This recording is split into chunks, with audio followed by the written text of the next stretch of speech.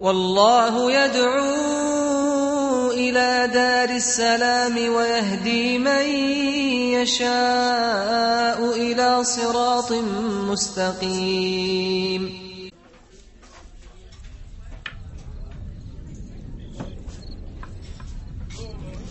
To God through which rivers flow. Oh, our Lord, forgive us our sins, accept our faith in the hereafter. Save us then from the hellfire, admit us to gardens through which rivers flow, through which rivers flow.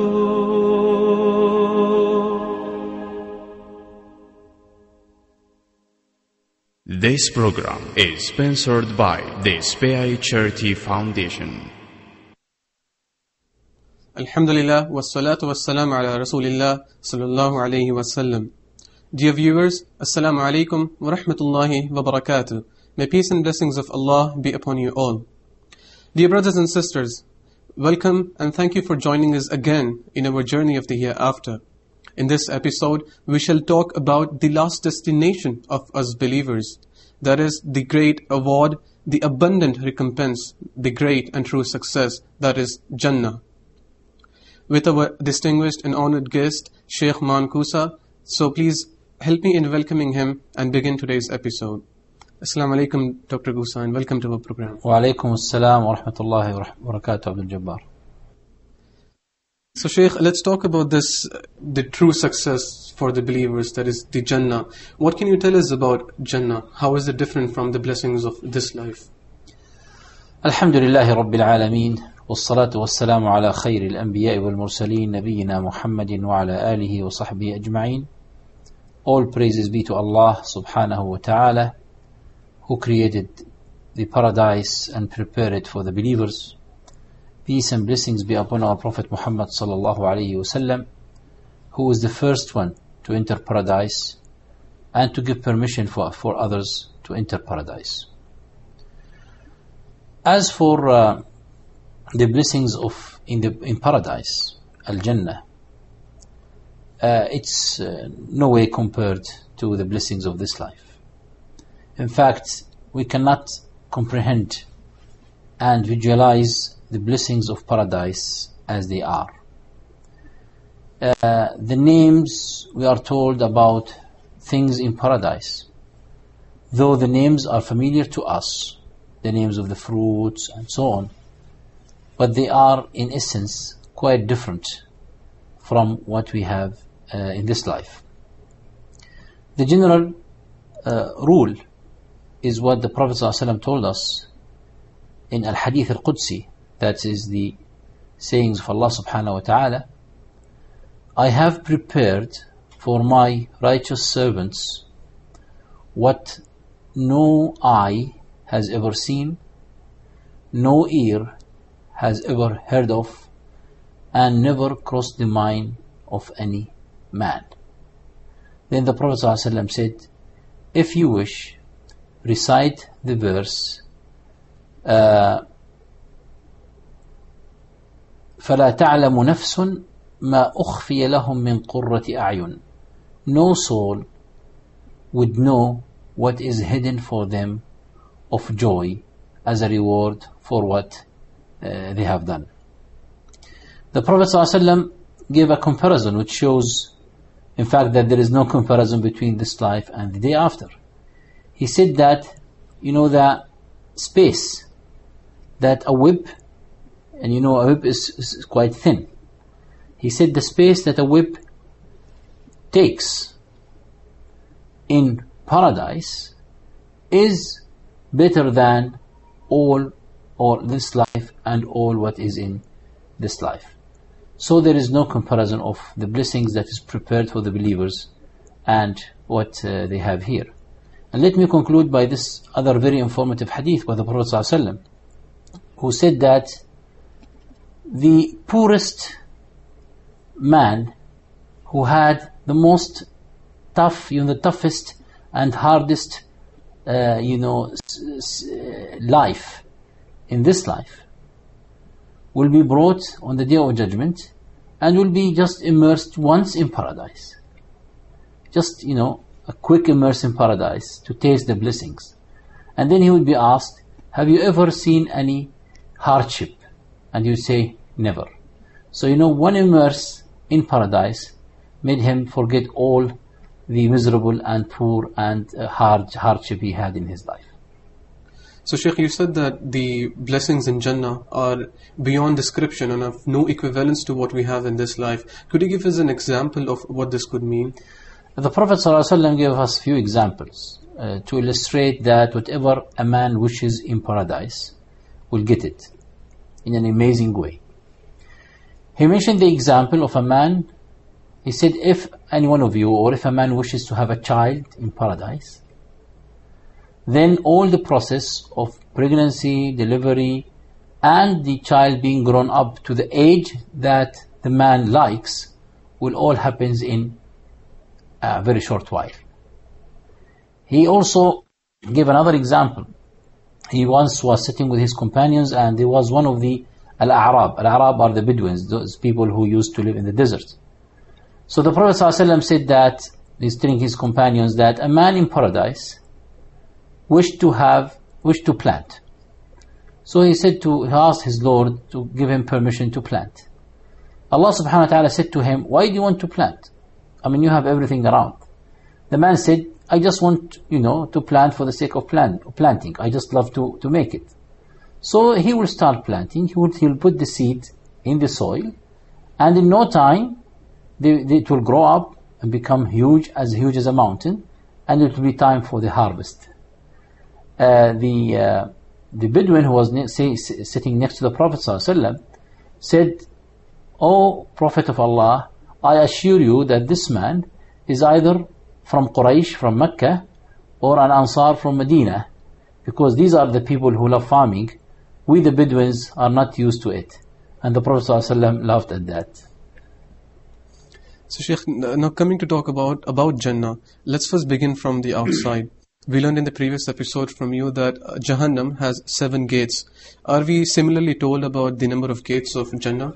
Yes, indeed, the Prophet ﷺ told us that Jannah has 8 gates or 8 doors, ثمانية أبواب.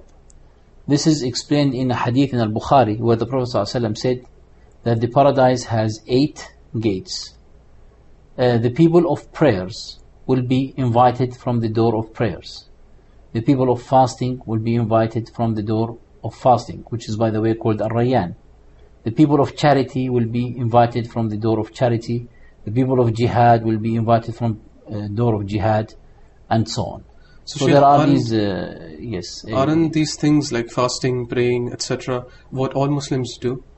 Yes, true. But what's meant here is that these people are doing a lot of those voluntary, extra voluntary deeds, that they become, some people are quite, they offer a lot of prayers extra to their obligatory prayers. They are used to give a lot of charity. So these people are known to have this as one of their characteristics, paying a lot of charity or praying and so on. Sheikh, you said each door has a characteristic for it, the kind of people. Designated for a kind of people. Yes. So can someone be invited by more than one door? In fact, the same question was asked by Abu Bakr as-Siddiq radiallahu anhu when he heard the hadith. He said, O Messenger of Allah, would anybody be invited from all doors? The Prophet ﷺ said, yes, and I hope you, Abu Bakr, be one of them. So was that particular to Abu Bakr radiallahu anhu or anybody else? No. In fact, we have one great hadith where the Prophet ﷺ said, whoever performs wudu and do it well, and then he looks at the heavens and say, أشهد أن لا إله إلا الله وحده لا شريك له وأشهد أن محمدا عبده ورسوله, the 8 gates of paradise will be open for him to enter from whichever he wishes. So as you see, it's a general invitation for all, and we all can have it. Subhanallah, that's great. Shaykh, can you please repeat that again? أشهد أن لا إله إلا الله وحده لا شريك له وأشهد أن محمدا عبده ورسوله. So now, Sheikh, that's about the entrance and the outside of Jannah. Now let's get in. What do we find inside Jannah? Inside the Jannah, the Prophet ﷺ told us that the soil of Al-Jannah is of musk. The people's, the small stones of Al-Jannah are from rubies and pearls. He told us about an amazing structure of a tent in Al-Jannah.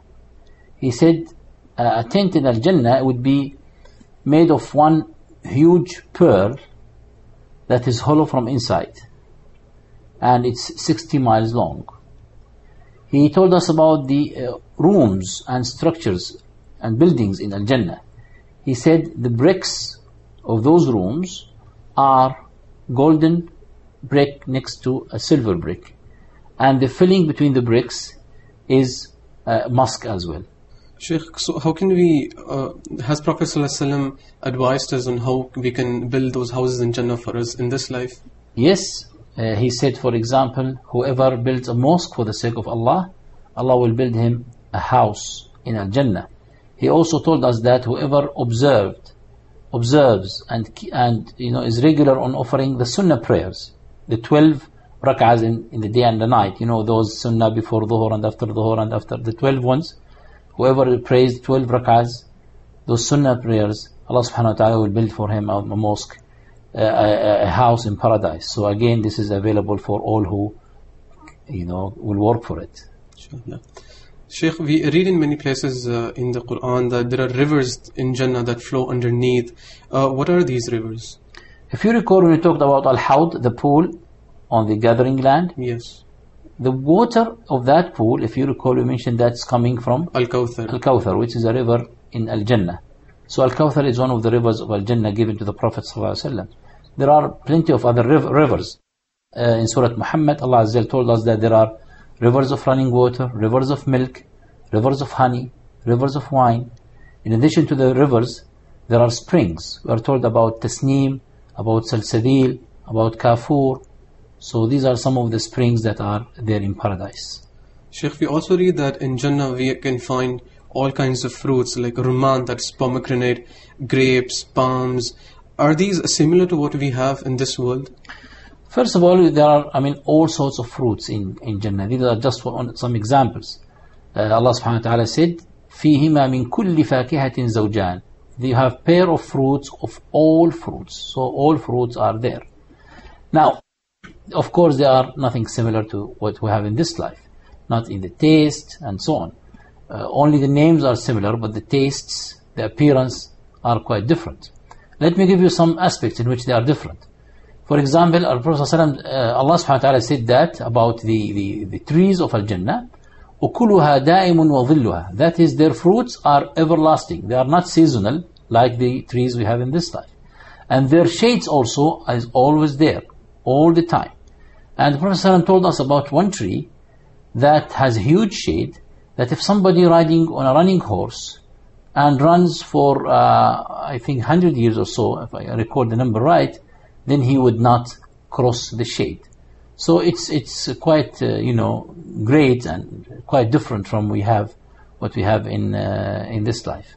And one more thing about those fruits is they are قطوفها دانية. They are made close and approachable to the dwellers of paradise. So if they are walking, they can pick it. If they are sitting, they can pick it. If they are lying down, they can pick it. It's made, approachable and close to them to pick at any time. Jazakallah khairan, Shaykh. That's all I had in mind for this episode.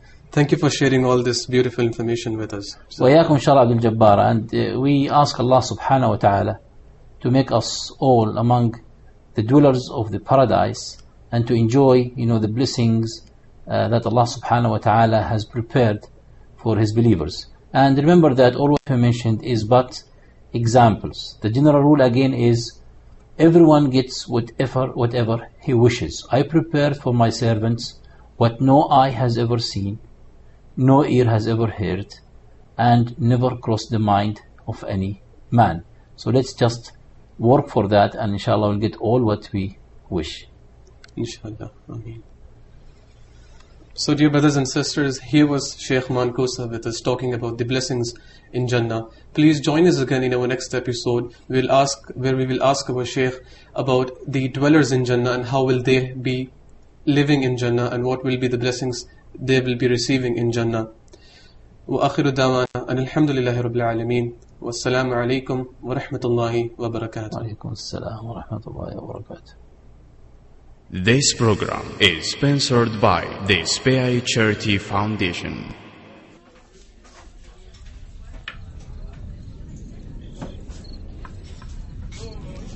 To God, through which rivers flow.